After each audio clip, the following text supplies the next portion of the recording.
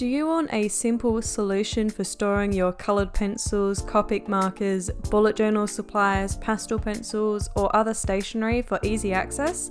In this video, I'm going to show you my solution. I'm Kirsty Rebecca and I make drawing and painting tutorials that are easy to follow even if you're just starting out.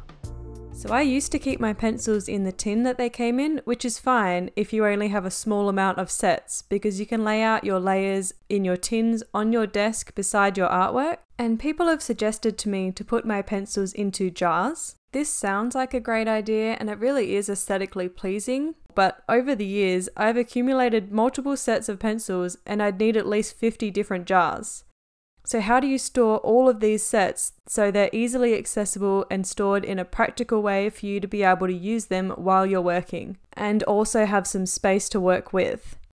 I have been using these drawers from Officeworks, and if you live in America or the UK or anywhere else, you'd be able to get something similar from a stationery store or on Amazon. They're a standard product that I've seen in multiple locations.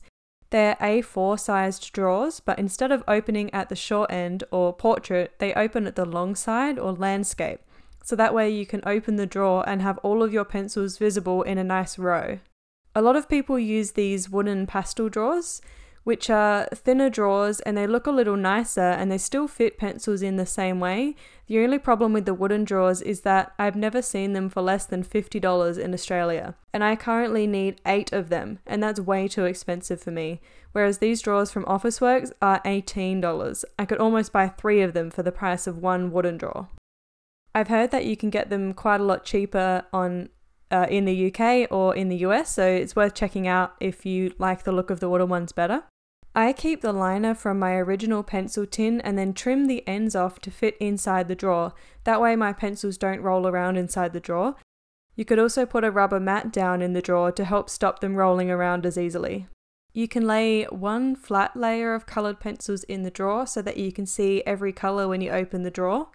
But because I have so many sets of pencils, I like to condense mine so that I have less drawers on my desk. So I'll put a second layer of pencils on top. And usually I know what colour I want from what set, so I keep my sets separated in the drawers and I can just move the top layer of pencils around to see what colours are underneath.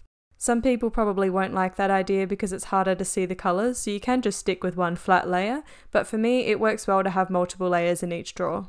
I've also labelled each drawer with a labeler, but I used to just write on masking tape and stick that onto each drawer so I know what's inside. These drawers actually come with their own labels you can write on and stick on the outside, but I find that they tend to fall off. These drawers are actually stackable, so you can stack as many drawers on top of each other as you like for easy storage space or saving space on your desk. I've also bought a 2.4 meter shelf from a local hardware store that I got them to cut in half, and that way you can use that for extra desk space depending on what kind of layout you need. And you can stack the drawers in between the shelves.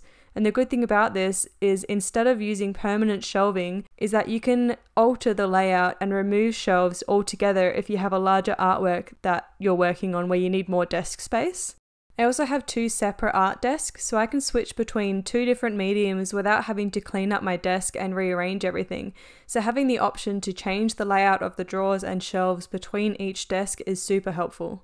If I'm working in watercolour, acrylic or oil where I don't actually need the pencils out, I can easily stack them away inside my IKEA cube units, and they stack 2 on top of each other really nicely. And I've also labelled the side of the drawer with the contents to make it a bit easier to see. I've created a playlist on the screen with some other useful art tips that I thought you might enjoy, so click on that and I'll see you over there.